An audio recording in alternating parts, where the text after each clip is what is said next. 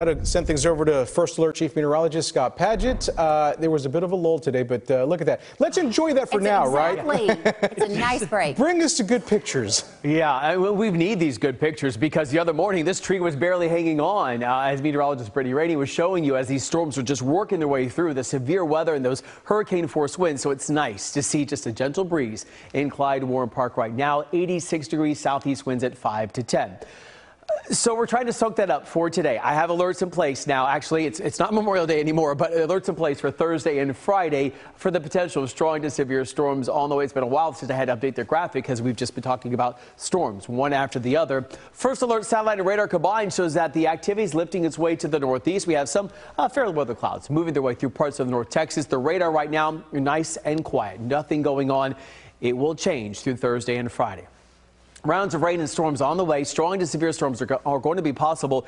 Main threats, damaging winds, large hail, and I can't rule the chance now of some flooding because the ground's saturated. A lot of those big trees falling down because, yes, we had very strong winds, but also the ground's pretty saturated. Now, the severity of the storms depend on the previous complex of storms moving through. Told you that at the beginning of the newscast.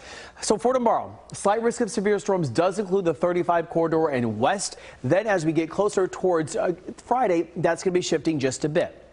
First Alert Futurecast shows several rounds of rain on the way for us. So here we are tomorrow morning at 5 in the morning. Most of North Texas, we are remaining nice and dry. By the time we get to about 7 to near about 10, this complex coming out of the northwest moves its way to the southeast, works over parts of the Metroplex, then dies out. Depending on the instability that's left over from that first complex, we have another one coming into the area going into Thursday night. Our west counties, dry line storms trying to work their way in west-east, riding on the northwest flow aloft. Another complex of storms late Friday and then late Thursday and then into Friday. So for Friday, all of North Texas under that slight risk of any storms reaching severe limits. That's that level 2 out of 5 levels from the Storm Prediction Center. Another look at a different forecast model. This one's a bit more aggressive Thursday night into Friday morning, but it has that one complex moving through. Then as we go through the late morning hours into midday, this next complex riding its way on in right around the 35 corridor through the late morning hours into the early afternoon. That moves east, and then we have another one trying to move its way in late in the day on Friday. So we just have to watch these, and each complex is going to depend on how much energy is left over from the one before. It is a hard forecast, so there's a lot of uncertainty with what's going on.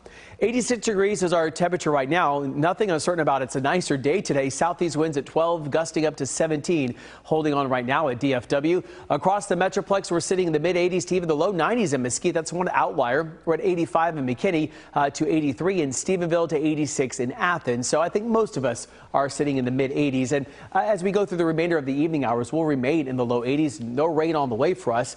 Then going into tomorrow, rain chances going up to 60 to then 70% for our midday. Our temperatures will struggle to warm their way into the low 80s. So just stay weather aware. We have alerts both days for Thursday and Friday. 82 degrees on Friday. I do want to point out, I don't have it yet. Watching Saturday to Sunday for the potential of more rounds of rain and storms on the way. Mid-80s for us. But then Ken and Karen going into next week, after we get through Monday to Tuesday, at least for right now, we dry out to a 20% precip chance by next Wednesday and high temperatures back to the low 90s. Wow. Really? No. Yeah. Gotta wait till next week. Thank you, Scott. Yeah.